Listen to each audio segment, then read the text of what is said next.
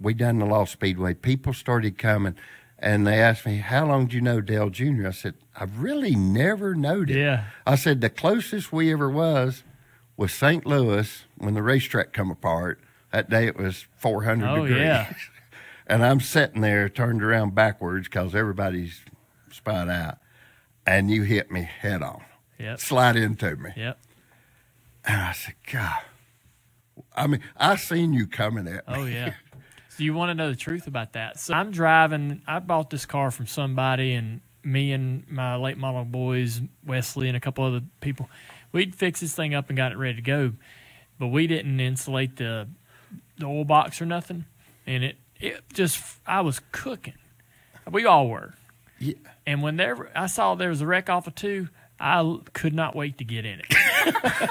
Okay. Hey, now I can tell the story. Yeah. Because, you don't want to say anything.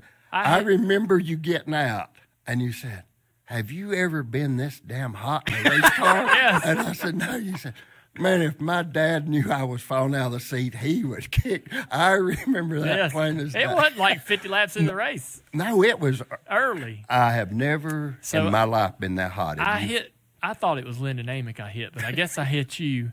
And I thought, I don't know if I've hit him. I don't know if I've done enough damage to this car to end the day. So I drove the car into the inside guardrail. It's like 100 yards across the grass to get there, just to make sure that it was just to make sure it was finished. What is going on? Okay. This story, I've never heard this. Okay, let me tell you this part. So we're in the infield carousel. And I go out, and I don't know. Y'all have to hunt this down. There's a clip either on TV or radio. And they interview me, 'cause I was running like third or something. Yeah. I mean, and the racetrack was terrible. One lane.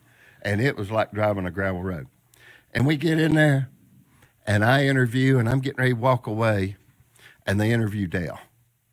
Man, I had a great car. God, I hate I got this wreck.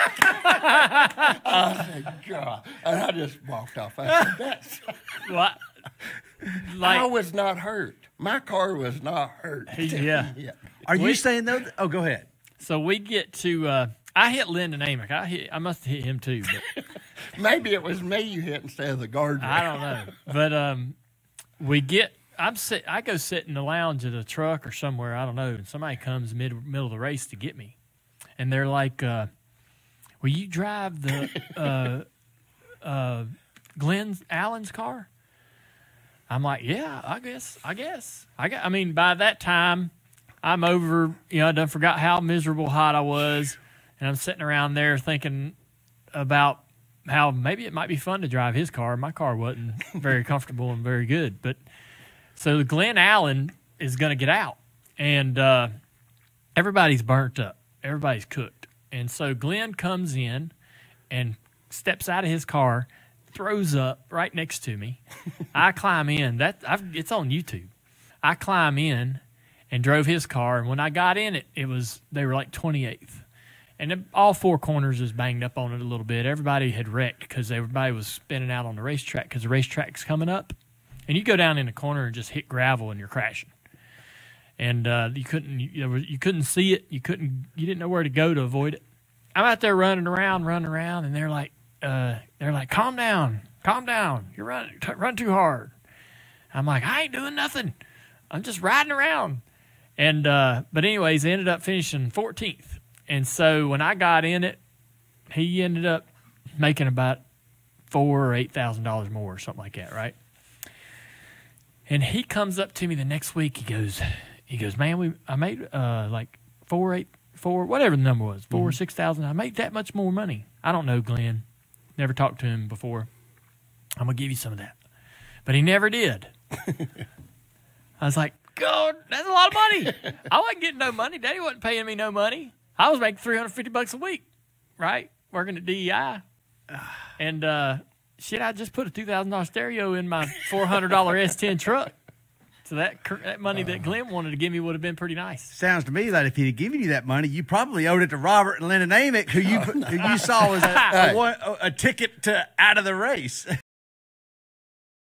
Driver told me you had to stay in. You got trouble in the back straightaway. 1, 2, 3 automobiles. 4 collected. I see Robert Pressley's in it. He's up against the outside of the back straightaway wall over there. That's Lyndon Amick in the 35, turning around. Lyndon Amick out of that team Amick. They had their problems in qualifying and made up for it. There's Robert Pressley right there in the 47. Robert Pressley badly torn up. He took the brunt of this one. Lap 62, caution is out again, and it's in this critical turns 1 and 2, which is tearing up. Starting to say every driver had told us the whole trick here was to stay on the bottom of the racetrack. They can't do that anymore. They've got to move up a lane, and when they do, they're in the marbles. Here's the result. Sheet metal just completely scratched away there on that right side. And you can see Robert Pressley moving around in there. He's already removed his helmet. Has the window net down on the other side to let the officials know that he's okay. Boy, those door bars right there did a great job. You can see a lot of contact right in that area there. If that would have been a regular road car, they would went right through the car. Those bars did their job. There you see Robert Pressley out of the car. He replaced Jeff Fuller earlier in the season in that ride. And that's just a victim of circumstance. The circumstance, that first and second turn breaking down severely. From the blimp, maybe we can get a picture of exactly what happened. Well, we see 4 cars running together right here. And let's see what happens as they come off of turn 2. You can see Presley's car get up next to the wall. He just got up in that loose stuff that Betty was talking about. Slid sideways, and then others coming on, hitting each other, and what, 3 more getting involved. That was Dale Earnhardt Jr. in the 31 in that scrape. Phil Parsons giving us this picture. Yeah, he was back at the back of the pack, so he saw a lot of it and made a good move. There he's changing those gears, but that was to get out of the way that time. Dale Jr. took a lick out of the thing he could do. There's the 47 breaking away. There's the 31 coming in, the white and blue car. And that would include Dale Earnhardt Jr. and Robert Pressley. Let's start with Robert. Robert, what happened out there? Just the racetrack, you know, in pretty bad shape. Just a lot of gravel out there. Went off in one there and just trying to get back down in line there. And a car come out, got in the wall, and lost it there. And, you know, here come little Dale. There wasn't nothing he could do, you know. Heck, you're moving down off that corner and just got hit, but we was finished before them. Can you assess the track situation for me? How bad is it really? On about 1 to 10, it's a 9. It's fixing to be a 10 here the last 200 laps. It's terrible. Is it blazing hot inside the cockpit? No, it's not too bad. You know, we prepared the car there this morning, and heat wasn't no bad deal. You know, you ain't running fast enough really out there to get hot, so. All right, let's check in with Dale. Are you okay, and what's your assessment of the track? We're in good shape.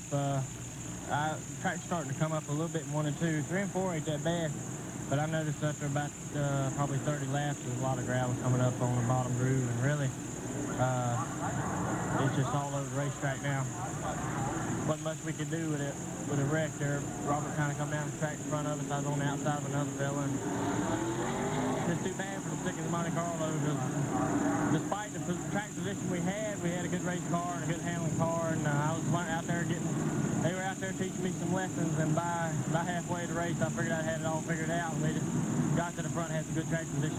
Obviously, there's a lot of people intrigued by you and your last name, but you're not getting handed a silver spoon here. You're doing this the hard road. Tell me a little bit about you and your very young crew chief and what you're trying to accomplish here. Well, my crew chief's just 22, just turned 22, same age as me. His name's Wesley Sherrill, and we're just hooked up together to try to learn how to, you know, get around these new racetracks and work on these race cars. Same old thing everybody else has done growing up in the sport. You know, the guys out there ain't gonna hand it to us, and they sure race us real hard today, and it's just kind of hard not to get swept up in it, and going in them corners 3 wide and stuff like that. You get back out every once in a while. We just had to get used to doing that and realize how long the races are, because they're a lot more longer than we used to. Ken, this is one young driver with a famous last name that's not having anything handed to him. In fact, as much as he's getting, he ought to change his last name to Smith. We're back with you at Gateway International Raceway, and you're looking at Dale Earnhardt Jr. about to go in a reserve role. And I believe it's for the 99 car. Remember, that was one that had trouble earlier out here. They finally got it running again, and Glenn Allen is asking for some assistance. It'll be 22-year-old Dale Earnhardt Jr., and Dick Berggren's just joining him down there. Dick? Dale, you going to jump into this car? Yeah, that boy's getting a little sick. He's trying to do all he can do, and he's getting a lot of these guys out here, so he'll jump in here and do what he can. Okay, they just come in now. We're going to get out of the way and let this driver change occur. And here comes Glenn Allen out. Earnhardt on the driver's side. We're going to try to get to talk to Glenn Allen. Oh, he is definitely one woozy race car driver. Earnhardt is in good shape. He's jumping right in here. Let's see if we can get to talk a little bit with Glenn Allen, see how he's doing. The crew has just surrounded him. Not a good time to talk. We're going to let him be. They're going to put some cold ice packs on him and let him be. Ken? Dale Earnhardt Jr. earlier, if you're just joining us, was the victim of a crash. He was almost up and over in the back straightaway. Climbed out and calmly described what happened, just like his dad would do. And now is coming in here to replace a badly dehydrated. You can lose, what, 7 or 8 pounds in one of these things, and Glenn Allen is suffering. Well, Glenn Allen's had several problems today, and one of them was the car overheating. As I said at the beginning of the race today, when the car's hot, the driver's hot. You know, back to the Dale Earnhardt Jr. story there for a moment, getting in that 99 car, one of the purposes of being here was to try to get as many laps on the racetrack, get experiences. Good. Well, his car, he was a victim of circumstances there, got crashed. Now he's back in the car, so he's accomplishing part of what he came here to do, and that's to get some laps. And scoring points for Glenn Allen. And also, you see the damage right there on the back of that car. That may have the crush panels on the inside of the wheels where hot air is coming up in the car as he goes around the racetrack. Good point. Let's talk about the rules about switching drivers here. You can do it. If you're a driver that's qualified and you're standing there in a reserve role, you can get yourself out here and go. Yes, you can. And NASCAR is very considerate when it comes to a situation of this sort. Of course, Dale Earnhardt Jr. has started his 4th Busch race here today, so he has experience, so he's a logical choice to go in that car. And the points collected from here on in all will go to the guy who started the race, in this case, Glenn Allen Jr. Exactly. Whoever starts the race gets the points.